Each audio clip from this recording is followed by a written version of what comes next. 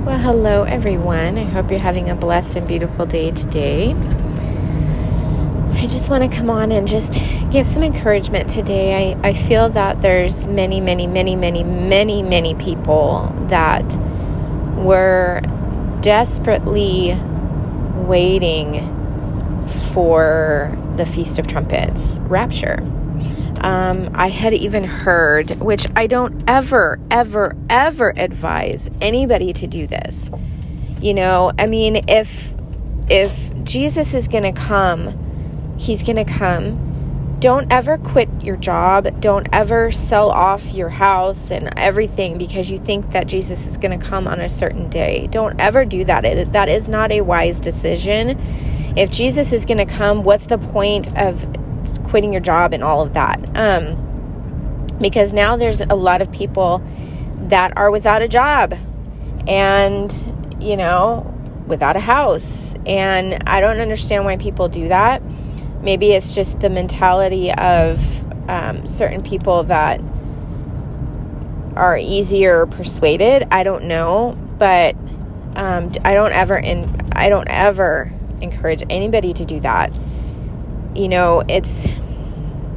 It's exciting to watch for the rapture. It's exciting to listen for the trumpets. It's exciting to think of how he could possibly come on a certain day or a certain time frame. But certainly don't ever, end your life as far as like your finances and stuff like that because you think he's going to come at a certain time. Don't ever do that.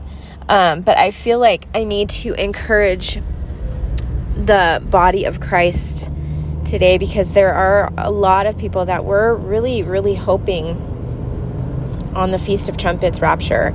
And though I do see a lot of mirrored things with the feast and the rapture, it doesn't mean that Jesus isn't going to come, or two, it doesn't mean that Jesus has to come on the Feast of Trumpets. He doesn't have to.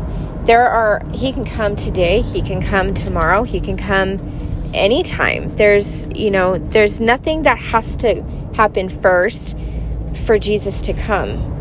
His timing is imminent.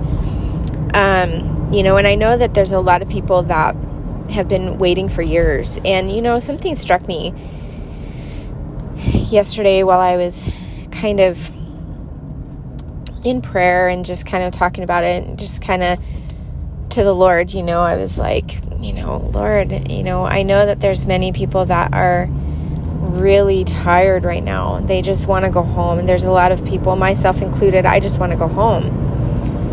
And why is it, people want to use the excuse, well, they've been saying for 2,000 years that Jesus was going to come. But, there had to have been advancements. Jesus couldn't have come back 2,000 years ago as far as rapture wise because the advancements in technology hadn't been fulfilled yet. The fulfillment of the Israel becoming a nation was the start of the clock. So, and with that came the advancements in technology. There had to have been a way for people all over the world to hear the gospel. Back 2,000 years ago, it was harder and wasn't as possible to get the word to all the nations in all the world. But in 1948, that's when everything started to boom. You had the airplanes, you had, television starting to come out later on. You had, and now you have cell phones, you have internet, you have the gospel is being preached to the whole world. So people that are saying, well, Jesus can't come yet because the gospel hasn't been preached to the whole world, when in fact it really has. It's been preached all over. And God allows,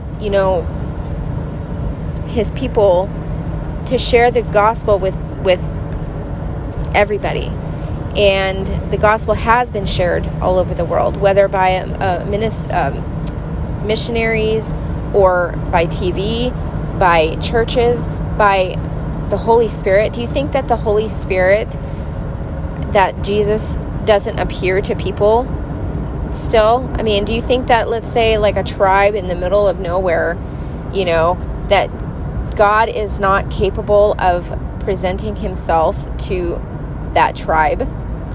That God doesn't still send his angels to speak the gospel to people? God can do anything. He's a mighty, mighty king. He can do anything. So people that say, well, Jesus can't come because of this, because of that, that's just an excuse that they are holding on to.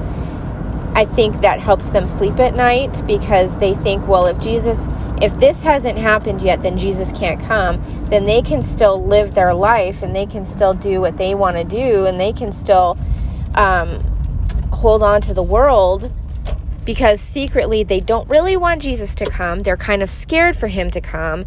They don't want him to come. And there are many people that are afraid of the rapture, and I've told you guys this before, but if you're new, I'll share it again. But there was a time back, not too long ago, that I too was afraid of the rapture. But my reasoning for being afraid of the rapture was because the enemy was using my past to condemn me, to make me feel like I wasn't saved. That because of what I had done in my past, that somehow if Jesus came back, that I was going to be left behind because I wasn't, or that I wasn't truly saved or whatever. I was battling the spiritual battle with that. God got a hold of me. God alone got a hold of me. And I remember the very day that he got a hold of me, and I was sitting outside. It was during the summer. It was in June. I was sitting outside, and I had been battling this spiritual battle for quite some time, and it was really getting really heavy. And I remember sitting outside, and the Holy Spirit told me to look at something on my phone, and it was a prophecy website. And he spoke through me, gave me that hunger. All of a sudden, I just had this hunger to know. And honestly, and I can tell you 100% with all honesty, from that day forward, I have never been afraid of the rapture. I have been so excited for the rapture. I have, not battled, oh my gosh, what if I get left behind? None of that. But I can't say that's the case for everybody who's afraid of the rapture. I don't know why you would be, other than, if you are battling a spiritual battle like I was, or, you're not saved possibly, or you're questioning your salvation. I don't know. Sorry, I got a phone call. So I am in a different location than when I was in the beginning. Anyways, I just want to encourage you guys that just because the Feast of Trumpets rapture did not happen does not mean that the rapture is not going to happen, or that it's going to be 10 years down the road or whatever. I can tell you for sure that the rapture is not going to be 50 years, 10 years down the road. We can see the things that are happening now, and we can see, the lineup of players on the scene. We can see the prophecies that are being fulfilled and everything that's happening. We can clearly see that it's not 50 years, 10 years, 5 years down the road.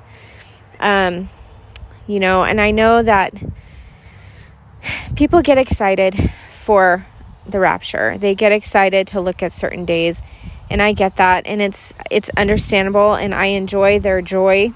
I get joy from their joy and their excitement for watching for our Lord. So I don't fault anybody for that.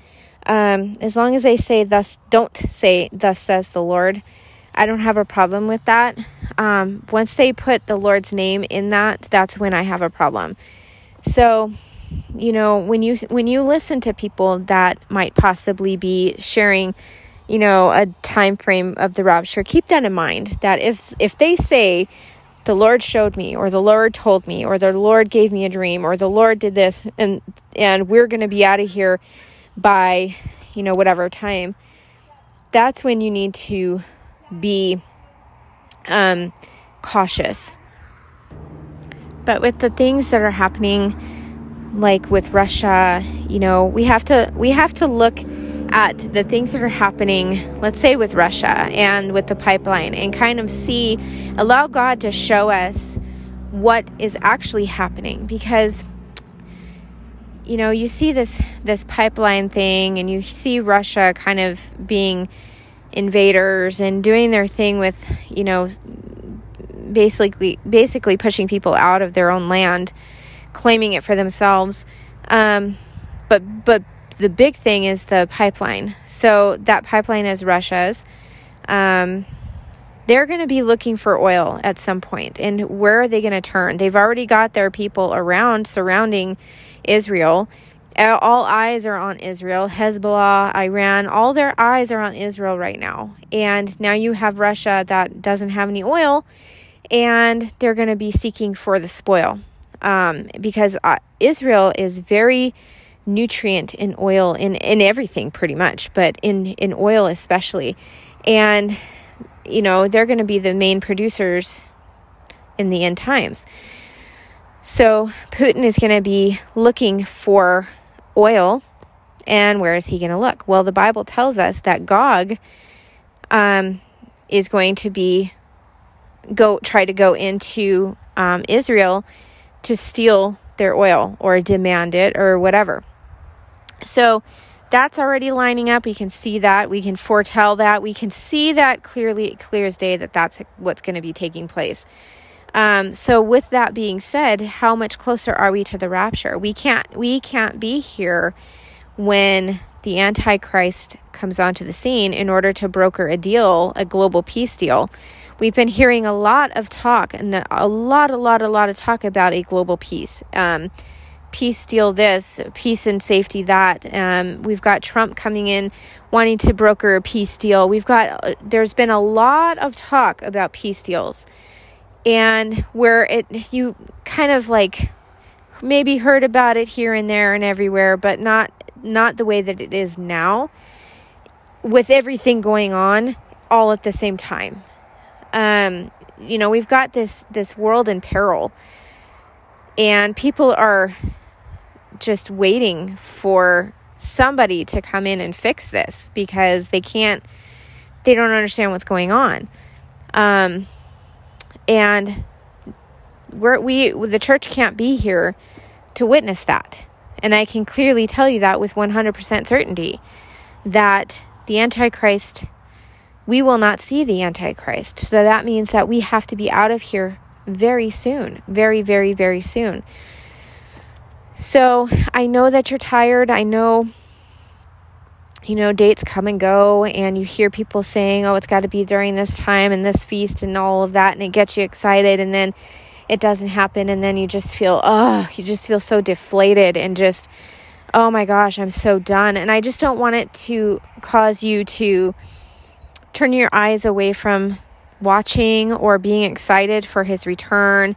I don't want it to cause you to question God, and his timing. And I don't want you to question whether or not he's coming and the time frame that he's coming. And I don't want it to cause you to feel like, to fall into a depression, because a lot of people are hurting and they don't want to be here anymore.